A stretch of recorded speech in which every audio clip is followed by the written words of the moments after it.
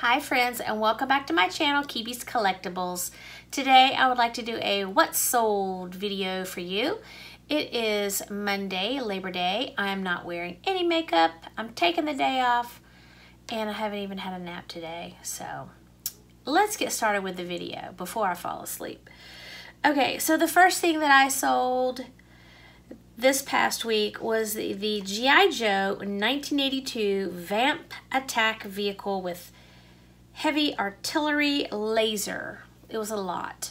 And we bought that a couple weeks ago in the lot of G.I. Joes, like the tub G.I. Joe toys that Brian found.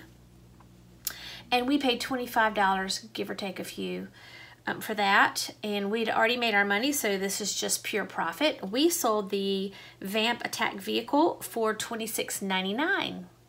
So that was really good profit. Next, we sold the Airfix model LCVP landing craft.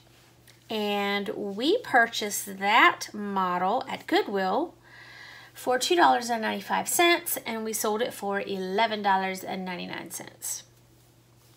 Next, we bought the HP 97 and HP 96 ink cartridge pack. It was sealed. It's the tricolor and the black ink. We bought it at an estate sale, and we think we paid about $2.50 or $3. We're going to say $3. We bought it on half price day, so it came in like a pack, but the pack was opened and it only had these two left in it. So we sold that for $14.99. Okay, the next item is the backgammon game from the Premier Collection. We sold that game for $10.99. It was sealed. We paid $4.95, which I thought was quite a lot, but since it was sealed at the time, you know, I thought we could get more for it. We bought it at the Goodwill, $4.95, and sold it for $10.99. So yeah, a little bit of profit, not as much as we wanted, but we'd had it for a little while and was ready to get rid of it. Okay, next up we have the G.I. Joe Spirit action figure with accessories, but he did not have the eagle. He's from 1984. We bought Spirit in that same lot of G.I. Joe toys, and we sold Spirit for $14.15. Okay, next up. Oh, this was an adorable little trinket box. It's the Limoges Peint, I don't know how to say this, P-E-I-N-T, Peint Main trinket box. It's from France, and it was a glass trinket box, so cute. I found this at an estate sale. I was digging in this pile of jewelry, and it was in a package, like, you know, a sealed little Ziploc baggie, whatever, for $3, and I got it for $1.50 on the half price day. And when I went to take it up there to purchase it, the lady who's in charge was like, oh, like, she looked at it and was like, uh-oh, we kind of missed the boat on this one. So we sold the trinket box for $35, and actually that was a reduction in price. I think we had him on there for $50, and we lowered the price, and I think made an offer or something like that. We send offers out to friends. Anyway, next up, we sold the Texas Instruments Business Analyst Financial Calculator. Now, it's called a BA2. It's a plus, and we bought that, I think last weekend or something, at the yard sale. And like, the box had been opened, like cut, but everything was in the box. The calculator worked, everything. And we sold it for $16, so that's a pretty good profit there. Okay, next up is the Walt Disney World Epcot Spaceship Earth Cup. I think I paid up for this. I paid $5.95 at Goodwill, but of course everything is expensive at Goodwill nowadays. And we had it listed originally for $29.99. And we had some interest in it, but no one, you know, wanted to take the bite. So we came down quite a bit and sold it for $15.99. All right, next up is the vintage G.I. Joe Hasbro 1982 Jump Set Pack platform and Ram motorcycle. That's the little platform that the little guy can, you know, can go off from. Anyway, he was part of that lot, and we sold that for $15.99. And the last item that I want to talk with you about is an item that this will probably never happen again.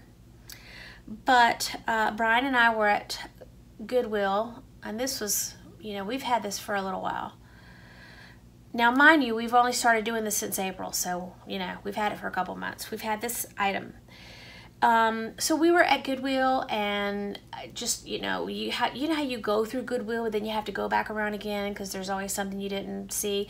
So I was on my second little go around, and there was this cute little ceramic birdhouse on the shelf, and I didn't see it the first time. Maybe they were putting things out, but it was adorable, and it had a little Ray Dunn look, but you know, there's lots of knockoffs. So I was like, oh, that's great, no problems, you know, no chips, no cracks, no anything like that.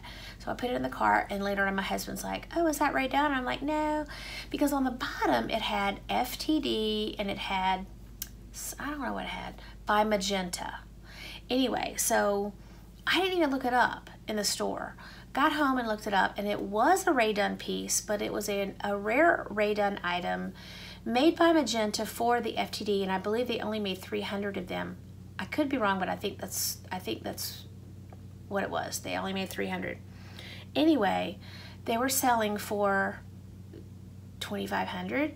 One sold for $4,000, and it was crazy. So I listed this birdhouse. Finally, a lady messaged me and said, hey, I'd like to buy it for $1,200. So anyway, she messaged me, and we went back and forth for a little while, and we set a price for $1,000. So she paid $1,000 for this Ray Dunn birdhouse, and she gave me positive feedback. She's very happy with it, and I'm like, I can't even believe it. So for something that I picked up for $2.95 at Goodwill, I made a pretty decent profit. I would say more than decent. I'm pretty happy. And what I did was, it was free shipping, you know, obviously, and I paid extra for insurance up to $1,000 to make sure that once it left my hands, that it was going to be fully insured for her to get reimbursed if anything happened under the post office while they had it. Because I knew when I took pictures of every step, so I knew it was great when it left my house. So how exciting is that? Okay, so with everything that we sold this week, so our gross for this week was $1,162.09. Now let's take that 13% off for eBay and PayPal fees, and that was $151.07, which left us $1,011.02. Now, I'm going to take off free shipping and insurance, which was about $56, give or take a few pennies, which meant we had a $955 net. Now, let's go back and take off the inventory, what we spent for all these items, which was $22.35. So our bottom line net profit for last week was $932, give or take some cents, you know, some change. And I'm pretty happy with that. And I'm pretty happy with just getting $1,000 for that birdhouse, because I'm not doing this to be greedy and get as much as I can. This is part-time, and this is just extra cash for Brian and I to, you know, enjoy our empty nest. So we're very happy, and that's what sold this past week on Keeby's Collectibles. So stay tuned for our next episode, where we've got a a haul coming up, and I'll film that.